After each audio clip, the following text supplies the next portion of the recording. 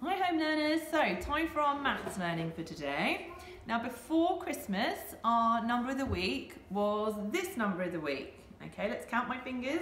1, 2, 3, 4, 5, 6, 7, 8. Okay, so our number of the week was 8. And here we go. And we were thinking about different ways of making 8. So we thought about having a 4, and a 4 makes 8. Wonderful. So remember we say that we would go 4 plus 4 makes 8. Wonderful. Okay, so I have my tower of a 4 and a 4, and that makes 8. Now our number of the week this week, if I put these two together, is how many more? Can you see how many more cubes this tower of yellow bricks has?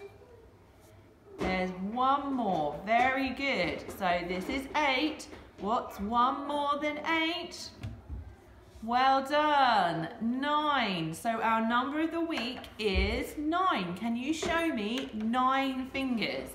So we had our 8 and then one more makes 9. Okay, check your fingers.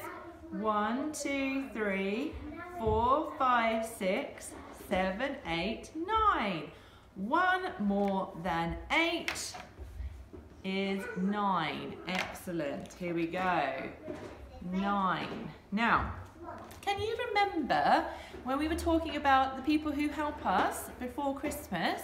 What was that number that we dialed on the telephone if we needed help in an emergency?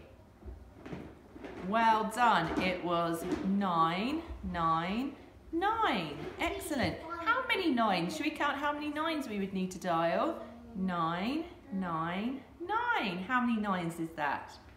3 9s. Wonderful. But remember, only in an emergency do we use that number. And we practiced, didn't we, asking for help. So today, what I would like you to do is I would like you to watch Numberblocks episode 9. So that is series 2, episode 4. Okay, I want you to think about what you noticed, what did you see, and what was it all about. And then for today, for your activity, I'd like you to have a go at forming the number 9. And a number 9 is a little bit like a snail, I think. If we were to put, there's 9. If we put the 9 on its side, look, it looks a little bit like a snail with its shell. Okay, and you can use the same tray of flour or rice or whatever you were using to practice your sh sound with. Okay everybody, I will see you tomorrow. Bye.